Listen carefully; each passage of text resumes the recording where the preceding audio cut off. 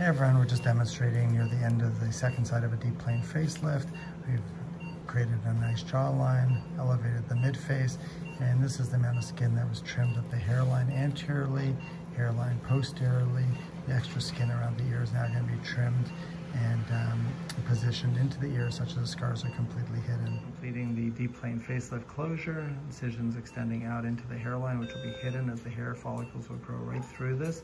The other part of the incision is into the ear, called a retrotracheal incision, such that the scar will be hidden. The key with this is to make sure that you thin out the skin just in front of the tragus and the skin overlying the tragus such that it takes on a natural configuration like the rest of the ear.